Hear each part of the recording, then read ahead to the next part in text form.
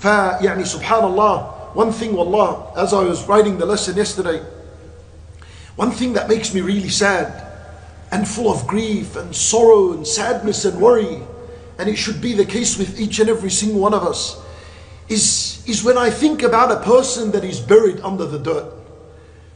Yani, such people had a nice life, lived a comfortable life, whatever it is, and they would live to witness the 10 days of Dhul Hijjah and do nothing in these 10 days. These people are now in the grave and they can't wish to come back because that's impossible. They'll never come back until the day of judgment. But if anything, if those under the dirt wanted to send a message to those that are still living on earth and they wanted to wake us up, they would want to tell us what death means because they experienced it. If it's one thing they want to send to us as a message, is they want to explain to us what death is. Then they went through it, they experienced it. Like, what is death? What is death? Death, basically, it means that your record of good deeds has come to an end. It's closed. Except what goodness that would carry on into your grave after your death. But the primary understanding, Nabi sallallahu alayhi wa sallam, he says, إِذَا مَاتَ ابْنُ آدَمَ إِنْقَطَعَ عَمَلُهُ, that when the son of Adam dies, his good deeds, his ability to do good deeds closes, it shuts.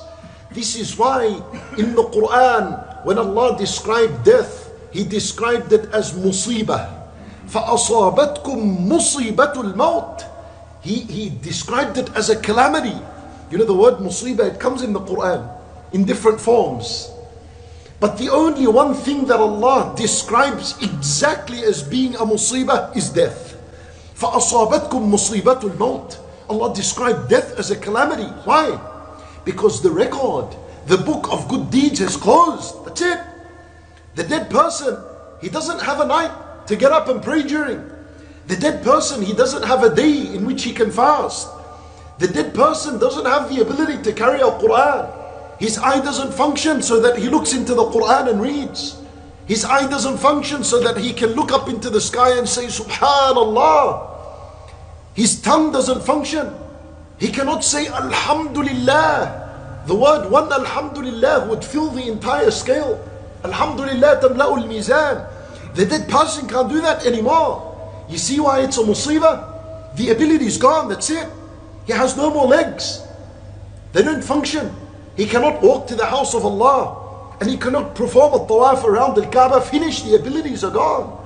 This is the message that the dead want to send to us. That until you still have time on earth, you still have some time. Whatever it is, it's all good. Any time you have on earth is good time. Any time is good time.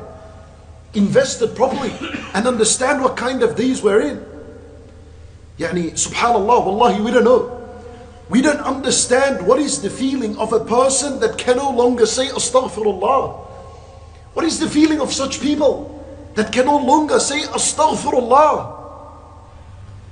These were all good deeds for the dead. Time's up. Nothing, khalas, nothing. لا ينفع نفسا إيمانها لم تكن آمنت من قبل أو كسبت في إيمانها خيرا. The door is closed. For anyone that wants to increase in his iman or accept iman, at that time the door's closed. Accept and believe what you want and add what you want, but nothing is accepted anymore. We will only know the value of these days when we become like them. When we're buried under the dirt, then that's the time we will find out and we'll really understand the value of these days. For the one who doesn't take these days seriously, I tell you, my brothers in Islam, the one who does not take these days seriously is not only losing on huge reward that these days offer, but you're losing more and more of that. You're losing the true meaning of worship. What does it mean to be a worshipper of Allah Azza wa Jal? A person who's enslaved to Allah subhanahu wa ta'ala. You lose the meaning of this. You will lose a huge opportunity of being brought closer and closer to Allah Azza wa Jal. You lose the concept of what it means to prefer what Allah loves over what you love. You lose these meanings. This is why we need to take these days seriously. In your life. Well, these days now, we began yesterday. Did you try to pick up the Quran at 1 a.m. in the morning? 2 a.m. 1 p.m., 8 a.m., anytime during the day, and read some Quran and pray to Allah Azza wa Jal. And every time you got distracted, you fight yourself to remain focused. Have you tried that?